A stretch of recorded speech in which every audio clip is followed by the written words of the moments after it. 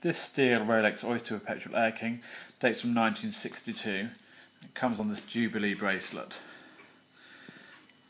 It's model 5500, which is an automatic movement, which means it will wind itself as it's being worn. In the event that you leave it off your watch and the watch stops, in order to start it again, it requires a couple of twists of the crown.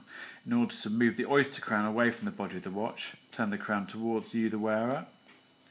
It will then spring away from the body of the watch. You can then give it a couple of turns, or 3 or 4, and it will then start the watch, and it will wind it itself as it's being worn. This watch also has a hack feature, which means as I pull out the crown a further stop, the second hand will stop. I can then move the hand settings more accurately and then push it back in. The second hand will start again, and screw the winder towards the body of the watch away from the wearer to make it tight again, and then you're good to go.